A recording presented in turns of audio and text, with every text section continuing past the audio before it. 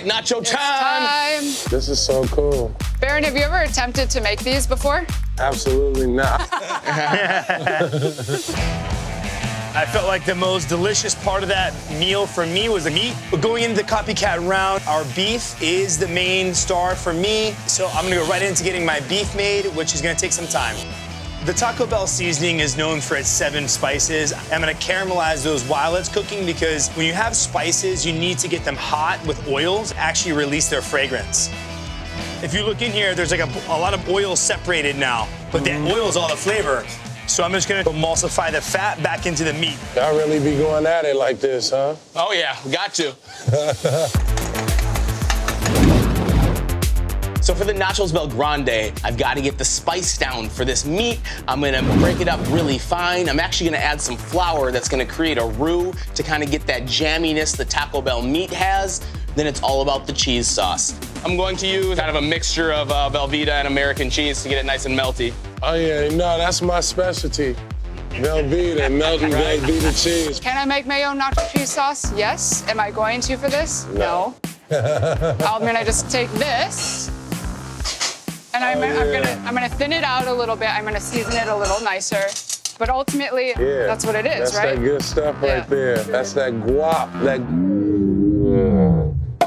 All right, so Baron, we have 2 kinds of chips. We have the store-bought ones, and then we also have corn tortillas. So neither of them are exactly like Taco Bell, so I figured I'll make some homemade tortilla chips, and then I'll use some store-bought tortilla chips, mix it together, hoping that coming together, they will find the middle ground to Taco Bell.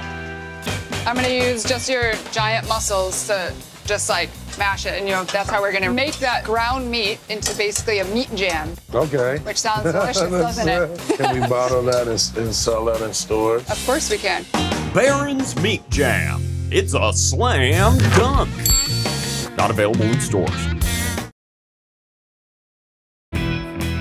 So the Copycat Round today, we have to make the Nachos BellGrande from Taco Bell. This is a whole new level of crunch.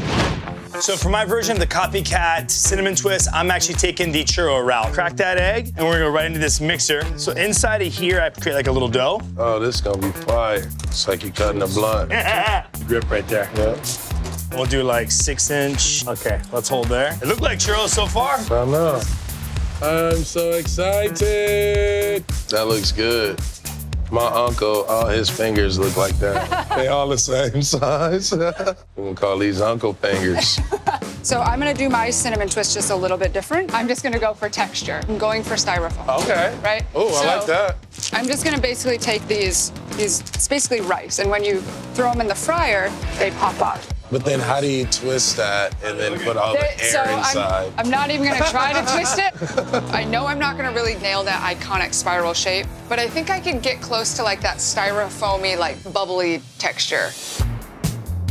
Baron likes to mix the medium with the fire, so what I'm gonna do is make him his perfect sauce. I'm gonna take some whole canned tomatoes, puree those up, and then add all of those Taco Bell spices. Tell me that is not Taco Bell sauce. I made the sauce. Nobody else see, I kept my little secret. All right.